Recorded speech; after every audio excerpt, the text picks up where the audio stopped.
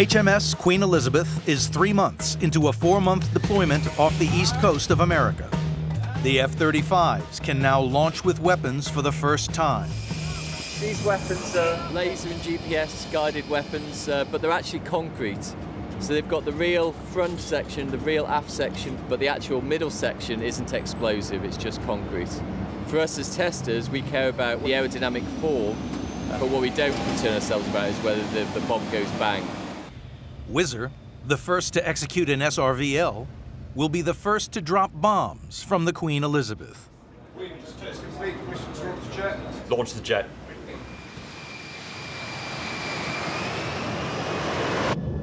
License straight. Tiny left. Up she comes. 11.9.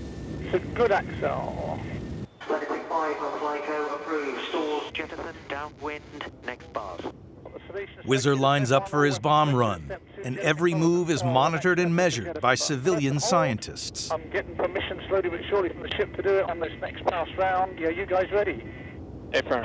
Affirm. Controls ready. They might be inert bombs that Whizzer is carrying, but this is the first time the F-35B has released weapons at sea. 65 approved. Installs. The F-35B is about to drop bombs at sea for the first time. The question is, will they release successfully? I'm releasing in 5, 4, 3, 1. Releasing. 1, 2, 3, 4.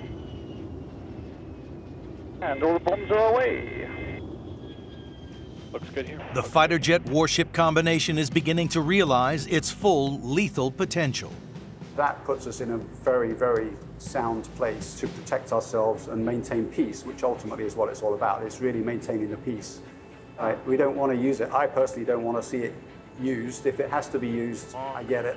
1 away, 2 away. I want it to be seen as the fighter you really don't want to go up against. It's the deterrent to prevent the war and keep the peace. And that would just be icing on the cake for me. That would be, the cherry on top. That would be perfect. That's where I'd like to be.